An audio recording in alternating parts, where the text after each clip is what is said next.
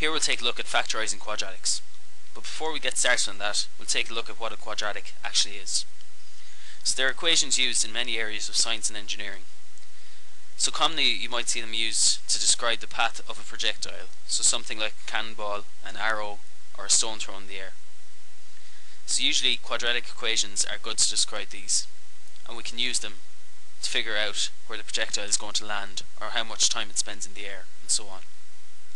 So how could you recognize what a quadratic is? It's usually in the form of ax squared plus bx plus c.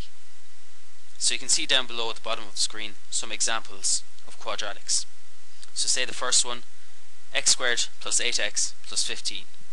So it has an x squared part, an x part, and a constant. That means a number on its own.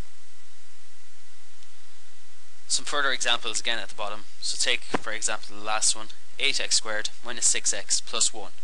So it has an x squared part, an x part, and a constant. Now you can see in all these examples x is the letter used, but it doesn't always have to be x. So it could be, for instance, t.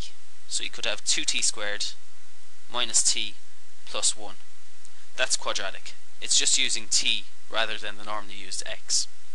Or say maybe 5a squared plus 6a plus 17. That's another quadratic. It has an a squared part, an a part, and a constant.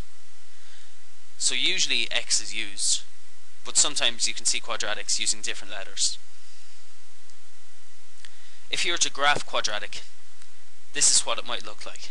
So you can see it's a smooth curve rising to a high point and then falling.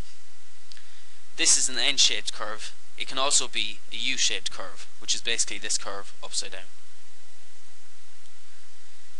As stated previously, this curve can be used to represent the flight path of projectile. So say an arrow shot up into the air, it'll reach its highest point, and then it'll begin to fall. Or maybe a stone thrown into the air, same thing. Here's an example of what a factorised quadratic would actually look like. So when you're finished factorising x squared plus 5x plus 6, you'll end up with x plus 2 by x plus 3. So that's the answer you'll get at the end. That's what a factorised quadratic looks like.